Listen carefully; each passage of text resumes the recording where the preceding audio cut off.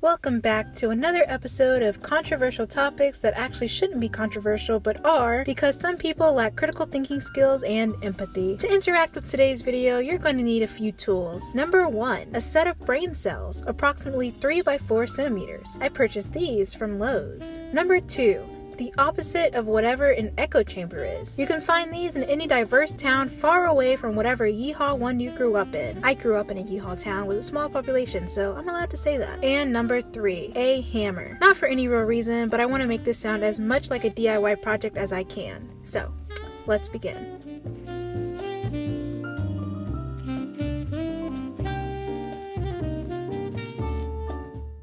I think every black girl has a story about her hair, about sitting in between the legs of her mom or her mom's friend as they braid and tug and brush and tie, about the box full of hair bows and conditioning creams, about the tall walls of the hair supply store where everything felt possible, where there were millions upon millions of options for the limited space of her head. I think every black girl has a story about her hair, about the charged comments, the backhanded compliments, about the looks or the sneers, about the shame, about the desire of something else, something more manageable, something more acceptable, something that's not her. My mom started relaxing my hair in elementary school. Looking back, I didn't really need much relaxing because I didn't have that much hair. I remember my mom brushing my hair up into a little ponytail, getting a fake ponytail extension, tying it, and sending me off to school. I was in the 2nd or 3rd grade, hopelessly shy, and generally uninformed that I was supposed to feel any shame of wearing fake hair. The ponytail fell off sometime during the day, and I didn't notice until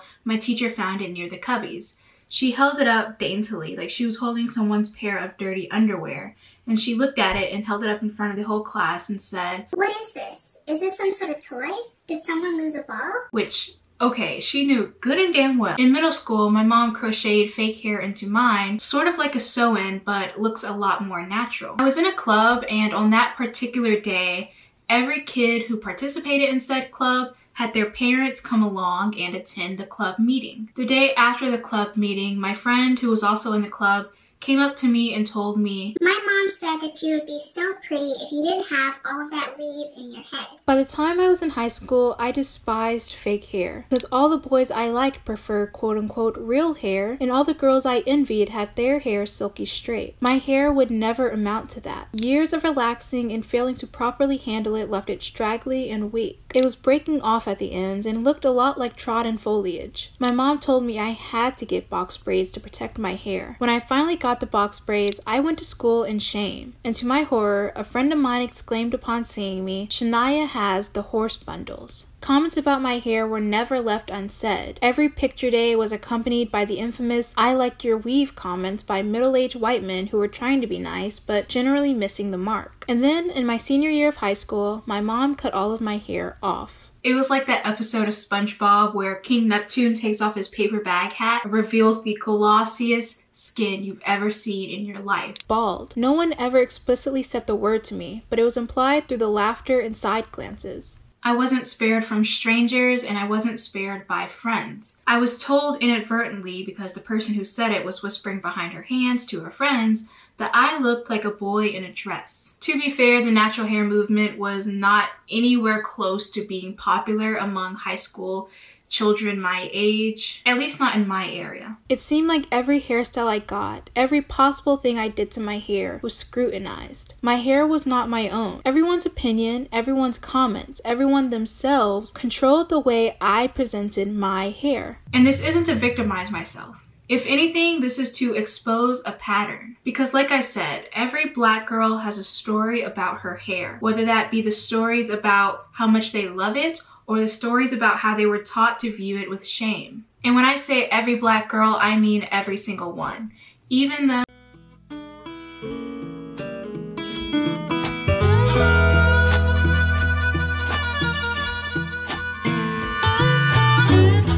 in the expansive history of Black American and African culture, hair has never been just hair to its wearers. In Africa, as far back as the 15th century, hair was an indicator of, quote, family background, social status, spirituality, tribe, and marital status. The hair was a crown, literally and figuratively. The top of the head, arguably the highest point of a person, was considered religious. It helped African people communicate with their gods who were far above them. Overall, hair was so important that the styling of it was largely trusted to close family. Lebo Machigo states, "People thought that if a strand of hair fell into the hands of an enemy, harm could come to the hair's owner." And I just want to include a little side note here because learning this during the research process truly made me tear up.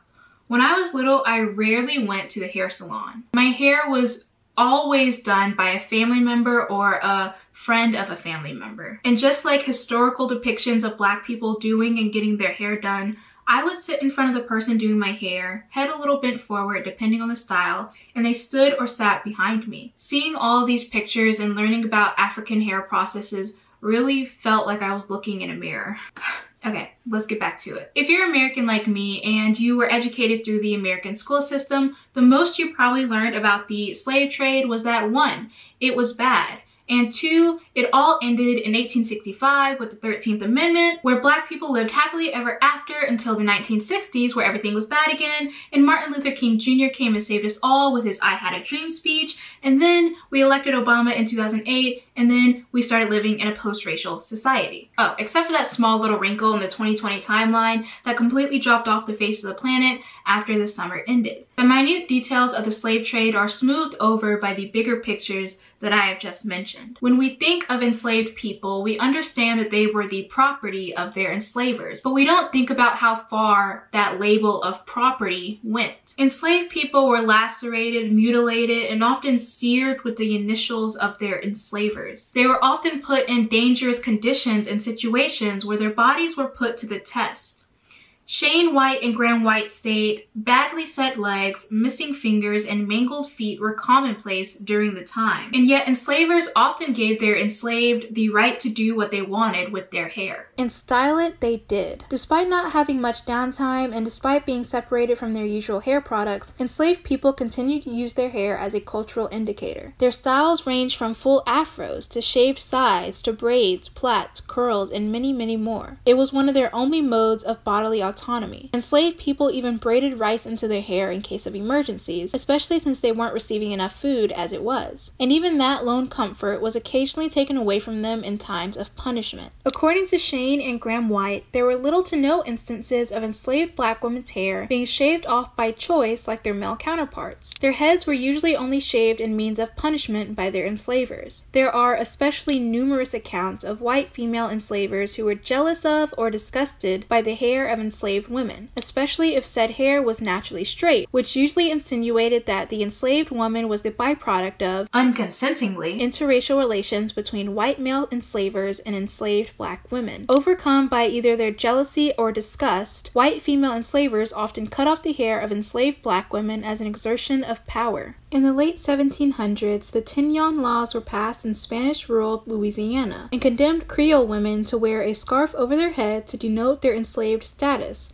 even if they were free. This was in part due to the pressure from the white female population who viewed their Black counterparts as competition due to the elaborate and often eye-catching styles that Black women wore during the time. It was a way to shame and strip Black women of their bodily autonomy while also propping white women up on a pedestal, an instance in racial history that is often neglected in these discussions. However, Black women oppressed under these laws found ways to continue their journey of self-expression by wearing bright-colored scarves decorated with feathers and jewels. They continued to wear these scarves even after the United States purchased Louisiana from France in 1803. But by the late 1800s, Black hair and the standards that guided it would take yet another turn. I'm gonna tell you that I love you 100 times a day. You'll get tired of my voice, that's how much I'm gonna tell you that I miss you. It's the late 1800s and I'm a Black woman in America. I'm so glad I no longer have to live under oppressive laws like the Black Codes, which previously dictated how I wore my hair in public. Oh, what's that? I can be discriminated against socially and economically while also being viewed as the antithesis to beauty just because my African features make my non-Black counterparts uncomfortable? Ain't that about 'em? By the 1900s, hair straightening was a big part of the black woman experience in America. Whether silkier textures were achieved through relaxers or straightening combs, the idea that straight hair was not only superior, but a necessary part of black life was dominant. Black men even participated in the straight hair movement. Notable figures like Malcolm X chemically treated his hair to achieve the popular conch style of the 1920s through 1960s, much to the chagrin of his scalp and hair health. Besides social and economic requirements, as well as one's own personal preference unrelated to race, the need to straighten one's hair also stems from the Eurocentric beauty standard. Something that is often unconsidered when it comes to the media is how seeing nothing but white people or people of color with straightened hair influences, or better yet, damages, people of color watching these representations through the television screen. I can't speak for everyone, but my own relationship with my blackness has been strained for the better part of my life. The media I consumed, while having exceptions, was very white-centric. Black characters in white television shows were often viewed as the sidekick or the villain. They usually even had straight hair or wore extensions. Eurocentric beauty standards have even tainted black media to the point where dark-skinned black women who look like me are never desired, and they're often painted as the more masculine, aggressive, and ghetto character that serves as the antithesis to their lighter-skinned and more feminine counterpart. Yes, I'm looking at you, proud family. And Martin, you're on thin ice. There is a long history of self-degradation and assimilation that stems from colonization in the black community. It's simply undeniable. But what's even more undeniable is the resilience within the black community as well. Black Americans are creative.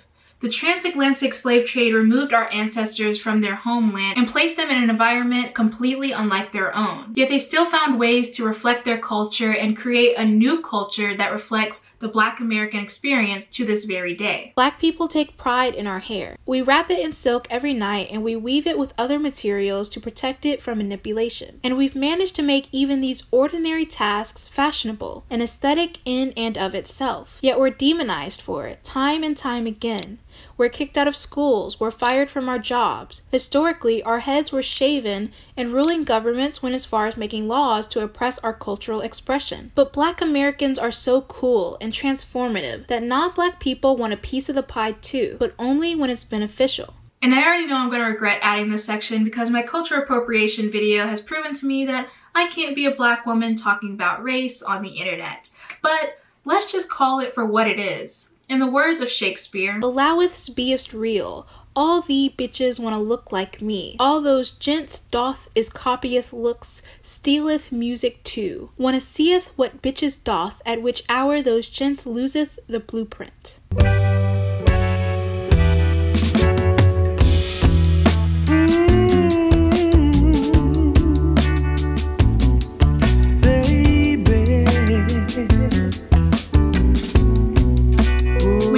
Dragon, a non-Black person of color, wore a do-rag on top of her very non-Black person of color head, it splintered the internet in half like the Titanic. On one side, you had the very valid criticism of Nikita once again appropriating Black culture for her own aesthetic benefit, and as well as her constant blackface. And on the other, less valid and quite frankly very annoying side, you had the defenders of Nikita and Nikita herself who claimed that it wasn't cultural appropriation. After all, do-rags protect the hair. Never mind the fact that she's wearing a lace front wig and not her natural hair, and she could have had her pick from any scrap of fabric to protect her hair if that were the case. But, of course, that's not fashionable. Or may we reminisce on the time when Miley Cyrus had a black phase because she wanted to stand out and try something new, only to portray a very cringy and damaging stereotype of Black women, whilst profiting from historically Black staples like rap,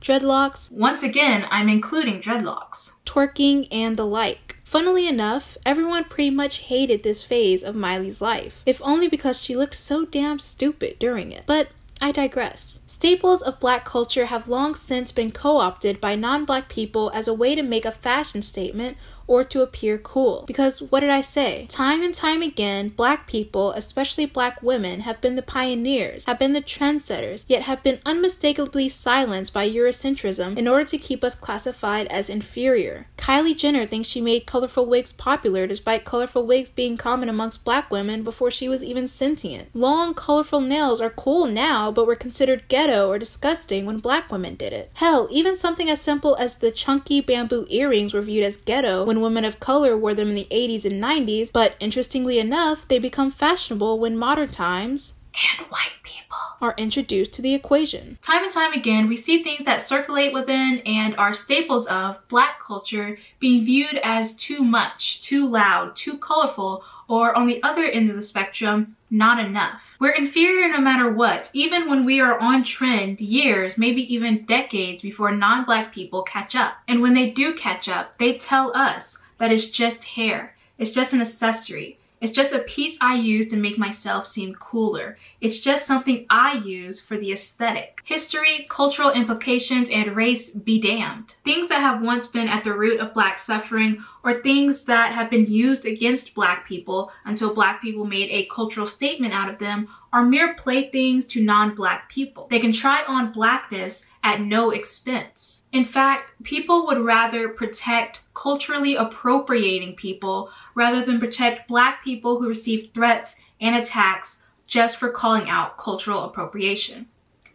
I should know. Every black girl has a story about her hair, about sitting in between the legs of her mom or her mom's friend as they braid and tug and brush and tie, about the box full of hair bows and conditioning creams, about the tall walls of the hair store where everything felt possible, where there were millions upon millions of options for the limited space of her head. Every black girl has a story about being told she's not enough, of being ripped off and consumed while she herself is still struggling beneath the waves of hatred. Every black girl has her head separated into millions of tiny sections, where everyone in the world gets a say about it but her. Every black girl has been told, it's just hair. I also want to thank my 5 Romeo and Juliet tier patrons, Vazi, Lily, Isabella, Remista, and Ruth. Without these guys, I wouldn't be able to produce the sort of content that I do, so I heavily thank you for that. And to the rest of you guys who watch, like, comment, and subscribe, I want to thank you as well for making my dreams come true. It means so much to me. Thank you, love you, stay safe.